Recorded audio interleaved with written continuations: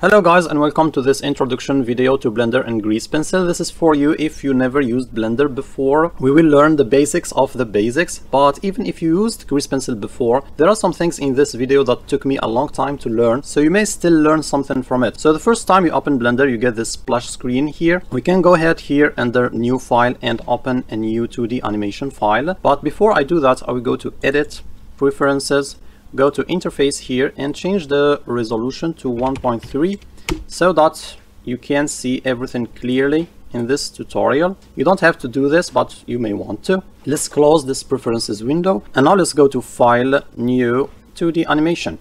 We have this blank canvas here, and this is called the viewport, and we have the outliner here. Here we can see our grease pencil object, we can see a few collections, and we can see our camera. In the viewport we are actually in camera view, but we can't see the camera borders. That is because we are zoomed in a little bit. So let's use our mouse wheel and turn it to zoom out a little bit. Now if we want to pan, we do Shift, middle mouse button, and we can pan like this. And if we want to go out of camera view into the 3D space, middle mouse button and drag like this, and here we are in 3D space and we can see our camera object. If you don't have a middle mouse button, you can either use the gizmo here to navigate the 3D space, you can use the zoom tool here to zoom in and out, and you can use this hand tool here to pan. There is also another method. If you go to Edit, Preferences, under Input, you can emulate 3-button mouse, and this will let you use the Alt key with the left mouse button to either go out of camera view like this or pan by doing Alt Shift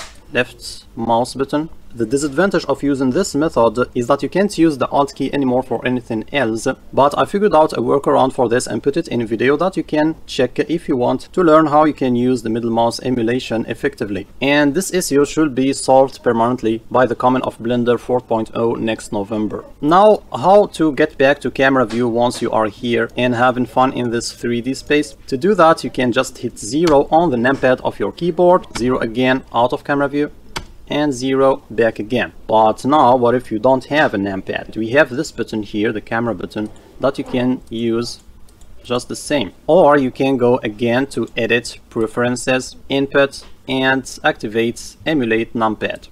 Now you can use the numbers on top of your keyboard to do the same. So 0 out and then 0 back. And then we have other shortcuts. So 1 will get you to front view out of camera view, 3 will get you to a side view, and 7 will get you to a top view. Now to go to the opposite direction, you do Control 7, or you do 3 to go to the side, and then Control 3 to go to the other side, the opposite one, and then 1 to the front, and Control 1 to go to the opposite side. Using numpad emulation, of course, basically the disadvantage is also that you will not be able to use different shortcuts that were used by those numbers on top. So what you can do if you don't want to emulate the numpad is to use the gizmo too. X here will get you to front view. If you click on X again, will get you to the opposite side, and you can see the camera object here. Y will get you to front view, and if you click on it, it will get you to the opposite side too. Z will get you to the top view, and Z again will get you to the opposite side. There is also another method if you have a regular QWERTY keyboard. If you use the tilde key, you will get this pie menu in which you have all these options to go to top, bottom, left, right, back, front, camera view. Some keyboards of course don't have a tilde key, but there is a video by Ryan King Art in which he explains several other methods to use the numpad, including the possibility to change the short key for this pie menu. Now back to our grease pencil object, which we can rename by double clicking on it and renaming it whatever. And you see this pencil icon besides it. That means that we are in draw mode. So you can see the modes here under a drop down. If you left click, we have 6 modes for grease pencil. Escape to get out. We will mostly focus on this mode in this video. So in this mode you can of course draw using the draw tool. You can fill shapes, and you can use these lines and shapes to draw to. Now we have some brushes here, and each brush have its settings here. We can change its radius, we can change its strength, which means its opacity. We can enable or disable pressure sensitivity if you use a drawing tablet, and we have some advanced settings under here and here. So you can play with these settings settings, or you can choose one of the default brushes here. The one that is active by default is pencil, and if you left click you get this menu in which you can choose more brushes. If you change to the pen, for example, you see that the opacity changed to 1 and there is no pressure sensitivity. We can click, hold the left mouse button and drag to change the radius from here, and we can also go to the viewport here, hit F, and now we can change the radius by moving the mouse. So this line and then F again, and this line. We can also change the opacity by doing Shift F. So from 1 we move the mouse and then we left click, we have this line, again Shift F, and we have another line like this. Now we have also materials here. If you left click, you see that we have 4 default materials here, and there is a difference between materials and brushes. So brushes use materials with these settings to create strokes. So each of these brushes are like presets, and each of them uses different settings here and a special material too. To change material settings, you can go here under the material properties panel. We can add new materials. We can delete materials, and if you click on one material you get its settings here. So this one, for example, the solid stroke, has a stroke enabled. We have a line type, it can be dots or squares or line, and we have a style, it can be a texture, and we have the fill disabled here, so each material can have a fill too. Then we have the second material, and the only difference is that it uses a base color of red, and we can change the color here, and it uses a line type of squares instead of line. So if you use this material to draw, you see that the line we drew is composed of squares, and these gaps here are because we don't have points in this space here. The difference between the line type and the dots or squares type is that here Blender won't connect points. If you want to see points, we can go to edit mode by hitting tab, and then we change the selection mode here to points, and then we do A to select all points, and you see here that we have a point here for this square, and then there's another point here.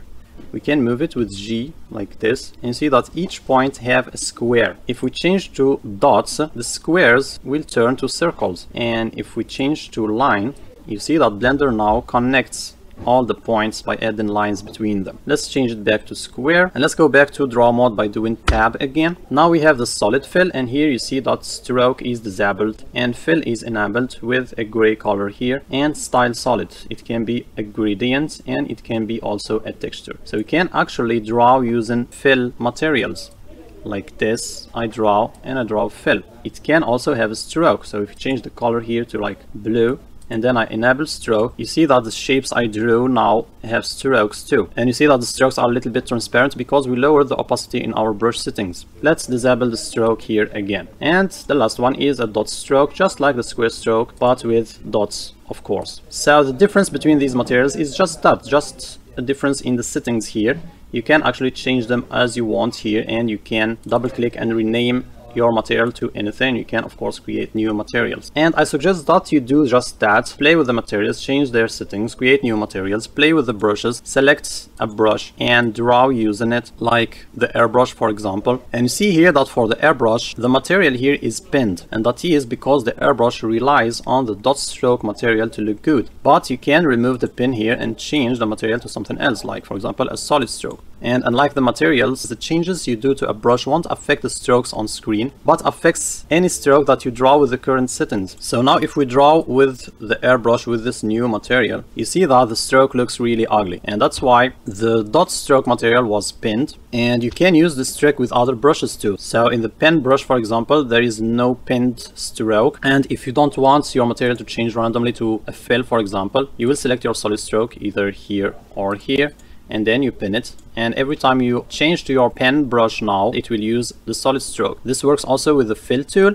It has actually a default brush here with its own settings that you can change here, and you see that it is using now a solid stroke. If you are not careful, you will try to fill a shape and you don't know what's the matter. It's because it's using a stroke and not a fill. So we click on this, we change to fill, and we pin it, and now our fill tool will always use this fill material. Now there is an important setting, is the color mode. So with this icon selected, the material color will be used, and that means that if you change for example the fill color here, the color of the fills that you already drew will change. But you can also switch to color attributes, which means that you will have a palette and you can choose from these colors to draw your strokes. For example pink here, and then we change to the draw tool, and you see that the color changed again. So again we change here to pink, and and we draw a line, we change again to something else, we draw another line. And since we drew these two lines with the solid stroke, and we select the solid stroke here, and we try to change its color, the lines that we drew previously are changing colors, but not the lines that we drew using color attributes. There are also more settings under these panels. The most important are under the object data properties, in which you can add new layers, delete layers, change the settings for your layers. So everything we drew here, we drew on the lines layer. These are the two default layers in the default grease pencil object. You can change the opacity of your layer, you can change the blend mode, and a lot of things here. For that, I have two other beginner tutorials for drawing and doing basic animations with grease pencil. Another important panel is the modifiers panel. You have all these modifiers that you can use with your grease pencil object, and I have also a dedicated video that you can watch and learn what all these modifiers can do for you. We have also the effects panel, and these are visual effects that affect the whole object, unlike the modifiers that can affect a single layer or a single stroke even. Dantti talks about these effects in his long grease pencil course, and also talk about them in my short videos. We have the tool panel, in which we have the settings that we can find here for each of these tools, and a little bit more settings. We have the render panel, in which you can select your rendering settings. That is the last step after doing your drawing or animation. One important setting is under color management. Make sure that you have settings resembling this, because if it's different, if it's like filmic, the colors won't be accurate. And when you use the eyedropper from here or from here by hovering on the color and doing E, and you click on a color to sample it, and then you draw using that color. Let's change the strings to 1. We don't have the same color, and that is partly because of the settings here. So we change this back to standard, and now if we try again, E, eyedropper, and then we draw again, it is better, but you see that there is still a problem. So I guess the problem is also with our strokes being affected by lights. So you see here, this layer is affected by lights, and this one too is affected by light. You can either disable this, but if you create more layers, they will by default use lights too, and sometimes you just forget to disable this for each layer. So what you can do is to go to this panel here, the object properties panel, and go under visibility and disable use lights from here. So this way you disable it globally for your grease pencil object, and you don't worry about it anymore. E, sample the color, and again you see now that the color is perfectly matching. The output properties panel is where you can specify the path in which you want to save your drawing or animation, and the formats.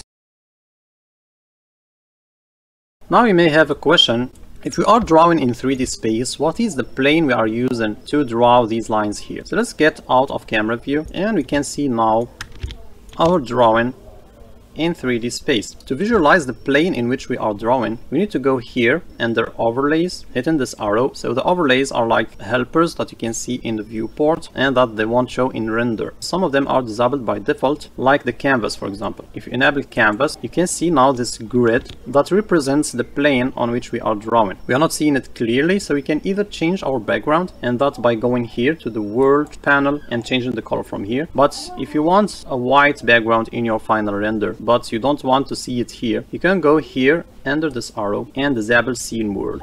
These balls are called viewport shading modes, and the settings here under this arrow are actually the settings of the one that is active, and here it's the material preview mode. So if you change here to render mode, this mode will show things as they are rendered. It has its settings too, and you can also disable scene world here. We have also the solid mode, and here you can see the colors that you painted using color attributes. If you go here to material preview and we draw a bunch of strokes with different colors, and we go to solid view, you see that we only see the original color of our material, and here in wireframe we see only the wireframe of our strokes. So this is something to be aware of, because you may by mistake switch mode and you don't know why your color attributes disappeared. And also be aware that only in render mode the visual effects will work. Let's add a visual effect like a rim, for example. We can add some blur from here,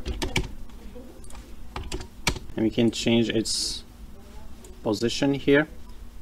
So in render preview mode it is visible, but in material preview you can't see it anymore. Now back to our drawing plane. So how can we change the plane on which we draw on? That you can do using the settings under these drop downs. So here we are using the world origin for our plane placement, and we are using front. If we change front to side, now we can draw on the side, and we can change it to top too.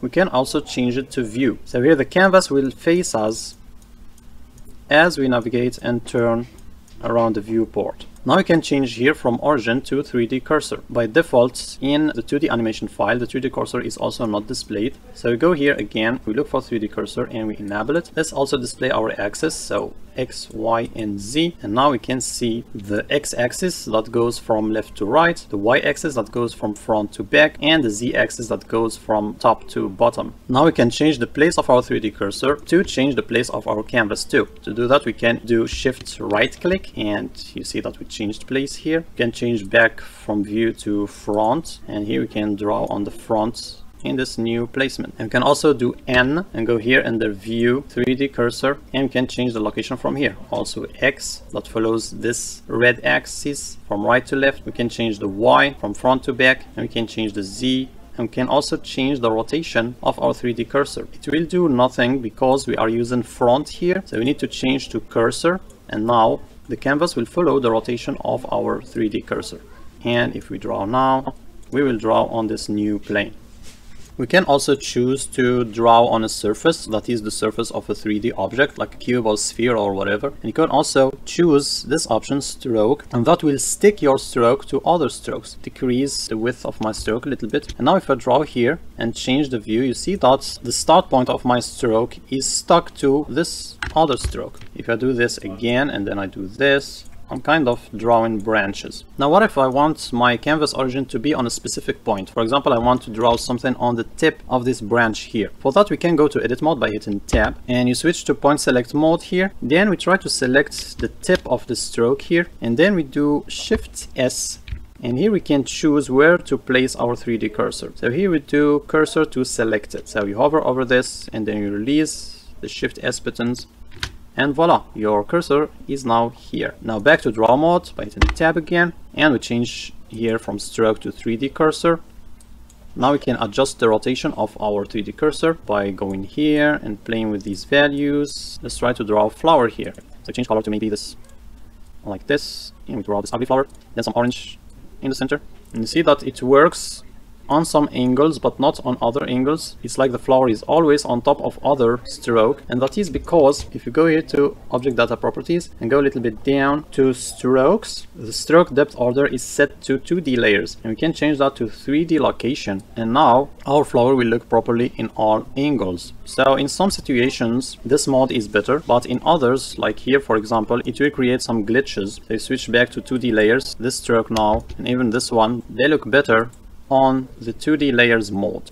So this is also a setting that you will need to be aware of, and choose the one that fits your situation best. The 3D location mode will always put in front the strokes that are closest to the camera, but the 2D layers mode will take into account the order of the layers, and also the strokes that you drew recently will be on top of the older strokes. Now let's try to clean this mess. Let's put the 3D cursor back to its original position. Shift S, cursor to world origin. We change this to front. And then the easiest way to delete all these strokes is by going to edit mode, tab, and then A to select everything, and then X. You get this menu. You can either delete strokes or points, and I like just to dissolve, so we do D. Let's do Control Z. So X, D, will delete everything, and then back to draw mode. So I guess this is it, the basics of the basics, your first baby steps in Blender. There is a lot more to learn, the mods here, the keyframes here, but that is the subject of other videos. You can watch my grease pencil drawing video for beginners, and then I have the comparison video with Pencil 2D in which you can also learn to do some drawings and some basic animation. You can watch the 1.5 hour video by Dantti that is packed with tips. My short videos, also shorts compilations videos. 2Watts have a lot of videos for animation, for sculpting. Daniel Martinez Lala Pepe School have also more tutorials. We have grease pencil rigging tutorials on this channel too. I put a list in the description of channels and videos. Depending on what you want to learn right now, you can start with any of them and begin your beautiful grease pencil journey. Leave a like, subscribe, and see you in another one very soon. Peace.